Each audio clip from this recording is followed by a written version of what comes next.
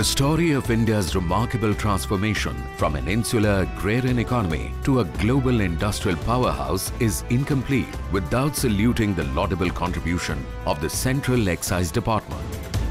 Truly following the motto, Desh Sevarth Kar Sanchay, the exceptionally diligent and dedicated Central Excise officers assured domestic manufacturers of a transparent and fair tax administration that encourages voluntary tax compliance.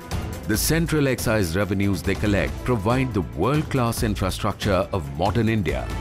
Airports, ports, flyovers, hospitals, schools and colleges.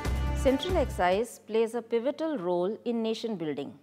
The policy initiatives and various trade facilitation measures taken by the Central Excise Department act as a catalyst for the growth of domestic industry, thereby generating much needed resources for development projects and welfare schemes of the government.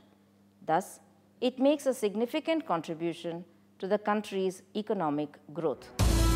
Taxes on manufactured goods have been collected historically from the Mauryan period in the 3rd century BC, as mentioned in Arthashastra, to the Mughal period. In British India, excise duties were collected through separate enactments for various commodities. The levy of excise duty on salt and its defiance by Mahatma Gandhi through his famous Dandi March in the year 1930 awoke the national consciousness. Towards the end of the British period, all enactments of excise duties were consolidated into one act, the Central Excise and Salt Act 1944. This marked the beginning of an integrated system of collecting excise duties in India. On 15th August 1947, an independent India began its journey to shape the destiny of millions of its citizens. Meticulous planning laid the foundation for a strong economy of the future. The Central Excise Department played a crucial role by providing the much-needed revenue to fund various developmental schemes. At the time of independence, Central Excise revenue was merely 50 crore rupees. Since then, the revenue has gone up to 1,75,844 crore rupees in 2012-2013, owing to the phenomenal industrial development. The hard work and efforts of the department to simplify and rationalize various procedures of taxation and the improved delivery standards have contributed substantially to the buoyancy in tax revenue.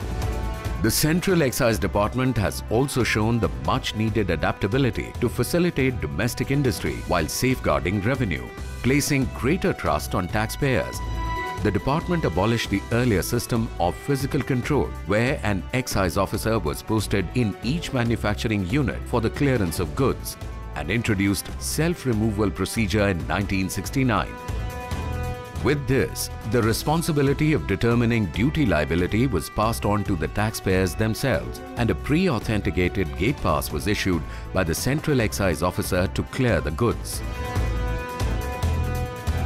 The year 1986 saw the introduction of MODVAT, aimed at reducing the cascading effect of taxation and making businesses more competitive. In 1994, the then Finance Minister Dr. Manmohan Singh brought about revolutionary changes by introducing invoice-based system and abolishing the gate pass system.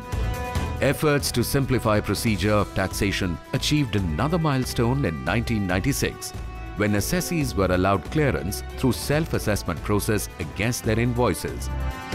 In the year 2000, fortnightly payment of duty was introduced, which was further relaxed to monthly payment in 2003.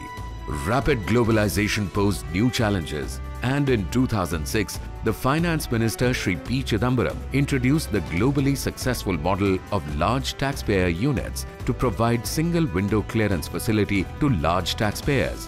The Central Excise Department had come of age. In the near future, Central Excise Duty and Service Tax are expected to merge, setting the stage for the biggest indirect tax reforms, namely Goods and Service Tax. GST is expected to subsume a large number of central and state-level indirect taxes and would integrate India into a common market. At the policy level, procedural simplification and uniformity in administration would be achieved through regular and close interaction with trade. Trade and industry are the partners in progress for the department. The approach towards the trade shall be firm, fair and non-adversarial. Information technology would continue to be the driving force for modernization of central excise and increased trade facilitation. The use of information technology aims at reducing the physical interface between tax administration and industry and curtailing transaction costs, thus promoting a culture of voluntary tax compliance. On the other hand, the department is relying on and strengthening non-intrusive methods of collection of information and analysis at the back end for better compliance and for enforcement. Acutely conscious of their responsibility to create an enabling environment for sustaining the momentum of economic activity, the Central Excise officers have successfully balanced the demands for law enforcement and taxpayer facilitation. In the current global economic scenario, which is at times unpredictable, the dedication of the Central Excise Department in supporting the domestic industry is a constant. Central Excise, where excellence is a way of life, where service to the nation is a passion, where dedication is a cherished tradition. Jai Hind.